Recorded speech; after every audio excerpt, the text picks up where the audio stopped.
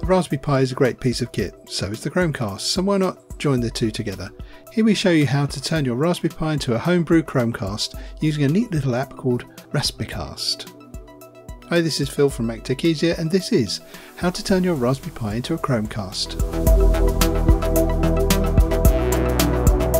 Google's Chromecast is one of the most popular streaming devices on the market, and it's easy to see why. Just plug your Chromecast dongle into an HDMI port on any compatible TV, monitor or projector, and you're ready to start enjoying your content on the big screen. But what if you don't want to invest in a Chromecast? You can set up your Raspberry Pi, in fact, to act as an inexpensive Chromecast style streaming device. Although you can't implement the same protocols as Chromecast, you can get very similar end results. You'll learn in this tutorial how to turn your Raspberry Pi into a Chromecast alternative using the free Raspicast software and the Raspicast for Android mobile app. What you'll need. To complete this tutorial, you'll need a Raspberry Pi running Raspbian. If you don't have it, links in the description. Raspberry Pi compatible power cable, external keyboard, HDMI cable, external monitor, Ethernet cable or Wi-Fi connection, and of course an Android smartphone or tablet. Currently the Raspicast mobile app is not available for iOS.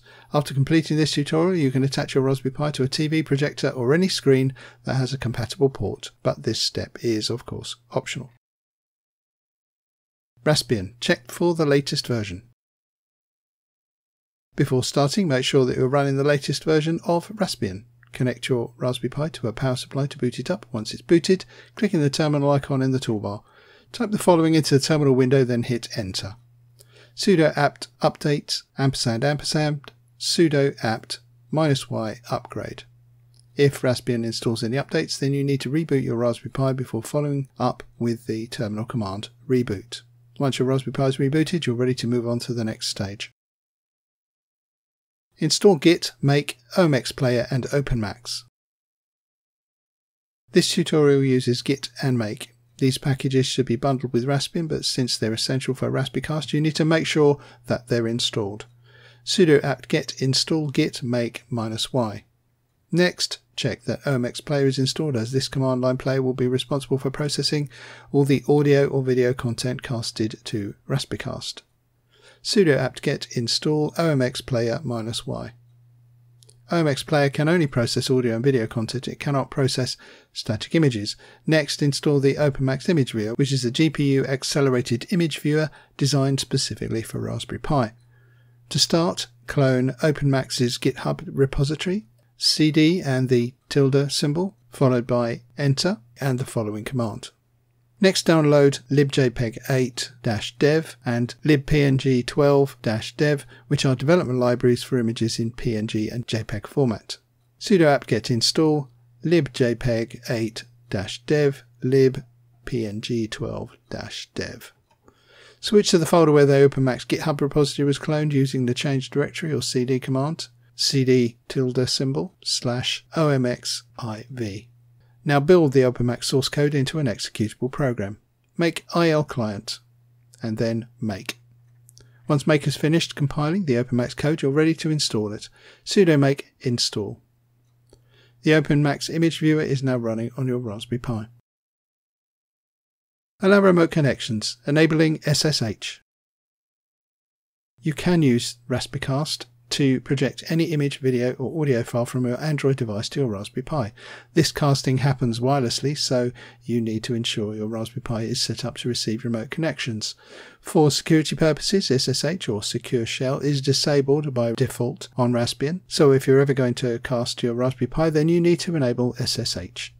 In the toolbar, select the Raspberry Pi icon, navigate to Preferences, Raspberry Pi Configuration, select the Interfaces tab, find SSH and then select its accompanying enabled radio button. Save your changes by clicking OK. Reboot by selecting the Raspberry Pi logo in the toolbar and then navigating to shutdown reboot. When your Raspberry Pi reboots, SSH will be enabled. Cast from your Android device to your Raspberry Pi. Next, you need to install the Raspicast mobile app on your Android smartphone or tablet. After installing this app, you will be able to cast any compatible image, video or audio file from your Android smartphone or tablet to your Raspberry Pi. Download the free Raspicast app to your Android device. Launch the application. When prompted for a hostname, enter your Raspberry Pi's IP address. If you don't already have this information, then you can retrieve it by opening a terminal on your Raspberry Pi and running the following command: hostname-i.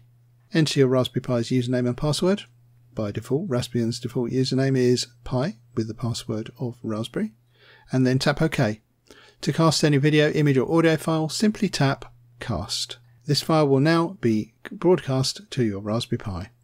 Your chosen content will appear on any monitor or screen that's attached to your Raspberry Pi. So now that you have a Raspicast set up, you're free to attach your Raspberry Pi to any compatible screen.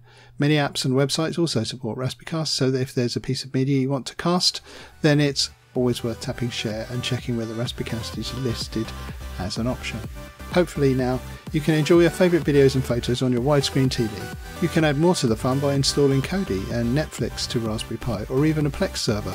With Raspberry Pi, you're spoilt for choices. All the links in the description. Okay, as always, thanks for watching. That's all for now. See you next time.